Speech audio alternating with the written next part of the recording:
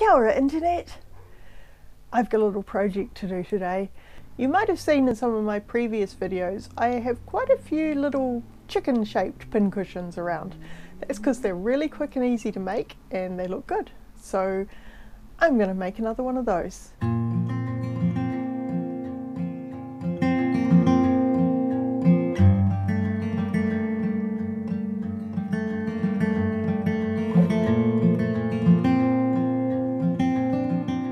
To make a chicken, you're of course going to need some fabric for its body. You'll also want a little scrap for its beak and a bit of felt for its comb. Cut 2 squares from your main fabric.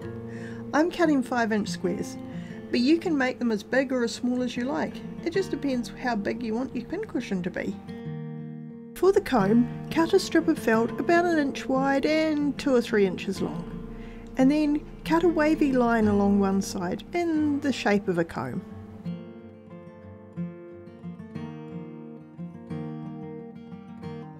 Don't worry if it doesn't look perfect.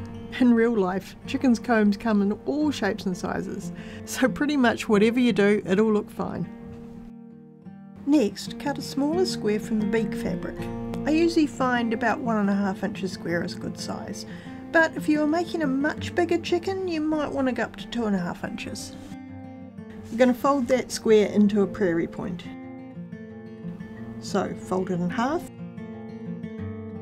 then in half again, and there's your beak.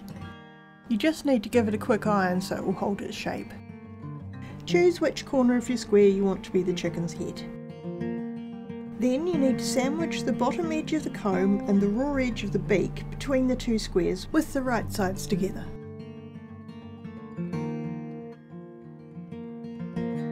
Next, I'll stitch a 1/4 inch seam along 3 sides of the square, but I'm going to leave a gap on the bottom edge for turning.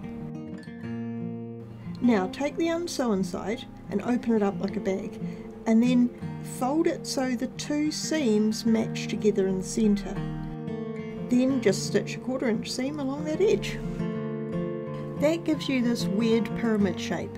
Turn it right sides out and suddenly you've got a chicken. So all that's left to do now is stuff it, sew the opening closed, and your chicken is finished. There was a final touch. I like to stick a couple of pins in to give it eyes.